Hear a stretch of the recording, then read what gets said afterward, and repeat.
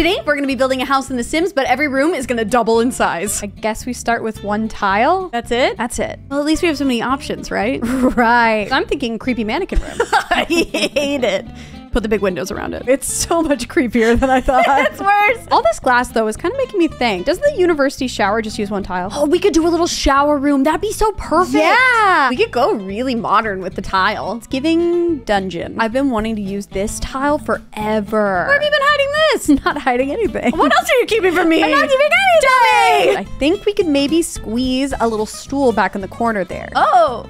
Size down. I'm a big fan of having a place to put your leg up while you shave. Also a big fan of having a place where we can put things. That's actually what we're gonna do. Is the hanging plant in the corner too much? If the hanging plant is wrong, I don't want to be right. That's the first room done. I don't think we could fit anything else in there. I love that it packs such a punch in just one tile.